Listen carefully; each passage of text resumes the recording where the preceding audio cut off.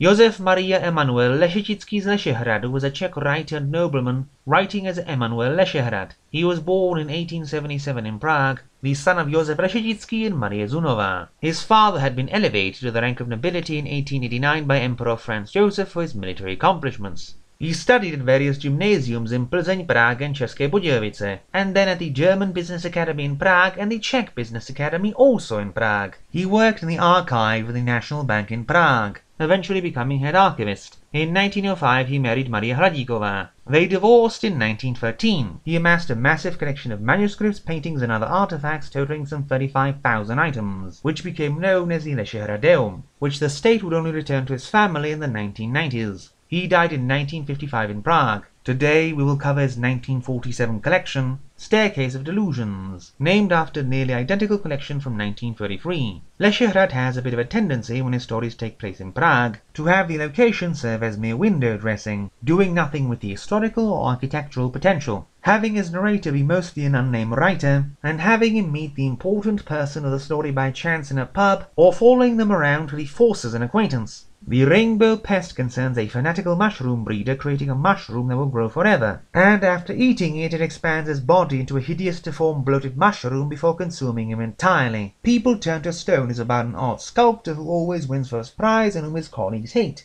and who is very secretive about his creative process, which to be fair is to be expected, when he uses chemicals to turn boys and girls he kidnaps into stone in a slow agonizing process. The returned shadow has a dabbler in the occult tried to return the shadow hereditarily missing from a nobleman, but ending up losing his to Satan. He says he plans to fight to get it back, but he gives up next paragraph and goes to live in a monastery. The Magic Ring is the first non-Czech story taking place in Grenada, where a Czech exile is helping a Moorish boy to find his lost family treasure. But the boy dies when the house falls on him and the man finds a letter about a corrupting magic ring in the family vault, but he never finds it, and the story ends. A glass of water has a writer on holiday in Dalmatia meet a German baron, who tells him his idea about murdering someone through suggesting the clean water they drank was a deadly poison, and then offers him a glass of water. A story drama has a man's soul migrate to Venus temporarily after looking into a special beryl stone, where he falls in love with a feminine pillar of light, but then he must wait 8 years for Venus to be in the right constellation again. But after waiting for those 8 years, he kills himself since he cannot stand to wait 8 years more.